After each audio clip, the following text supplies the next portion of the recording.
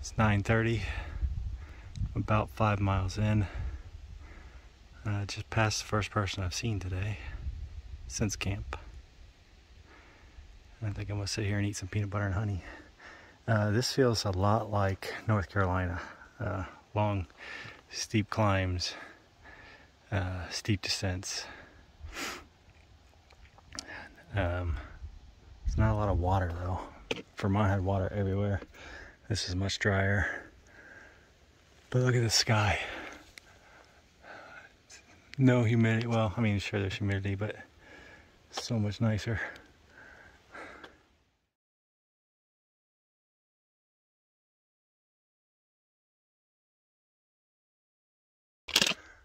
Alright, getting into actual climbing stuff now. So, going up there. I'll have lunch in a minute.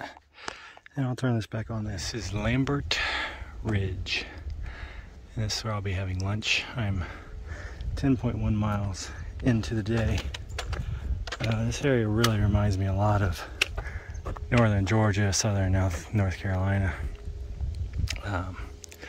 This climb has been, I said climbing before, it's not really a climb in the sense of hand over hand or whatever.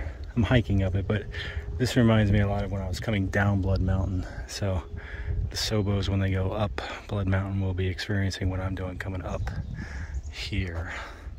Let me show you where I'm going. Right, see that tower in the center? That is Smarts Mountain. So that's where I'm going. Let's zoom in.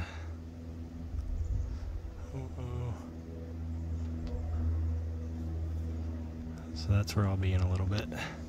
It's a few miles away. My goal is to get as far as I can today and as far as I can tomorrow. I think to have a shorter day into Lincoln, New Hampshire, where I can do laundry, get showered, and all that good stuff.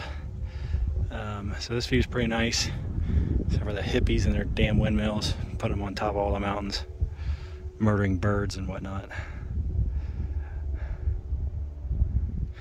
Big long rock wash, rock stairs out there, wood stairs, more rock stairs, rebar stairs. Looks like more rock stairs. This mountain ain't playing.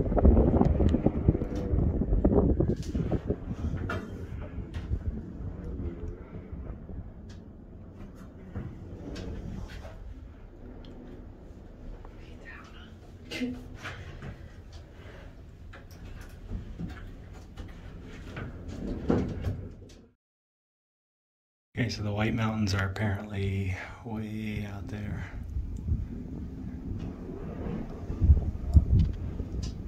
Like way back in the back. So that is where I'm headed. And over that way, the tall ones, apparently that seems to be Vermont. Apparently. And I don't know about these other ones.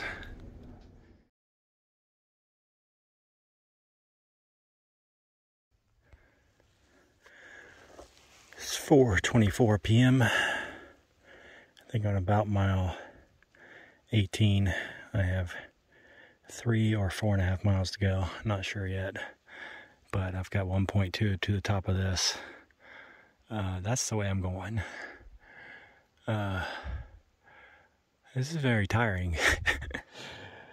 New Hampshire's gonna get the best of me, I think. At some point, I'm gonna have to slow down, but I want to get to Lincoln on Tuesday. It's currently Sunday, so it requires that I do 20-20-20. And that's why I might go a couple extra today, and then a couple extra tomorrow if I can, so that it's more like 22-22-16.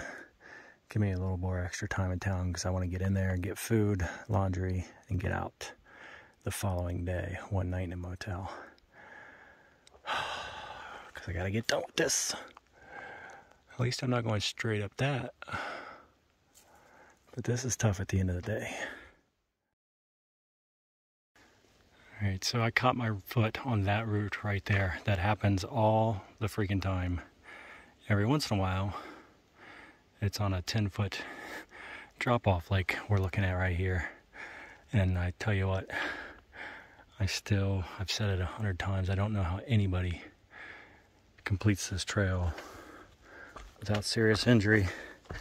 I've done that probably 3 times today, twice in situations like that where had I fallen, it would have hurt really, really bad. Somehow my foot generally just comes loose and I regain my composure. But I think on that one,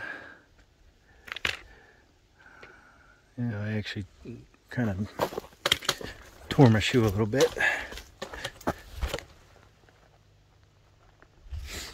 So some like piece of that root stuck into my shoe and basically grabbed my foot. So imagine you're walking down the sidewalk and somebody grabs your foot from behind.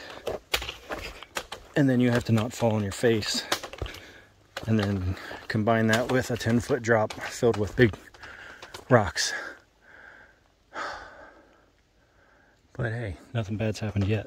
So hopefully it won't.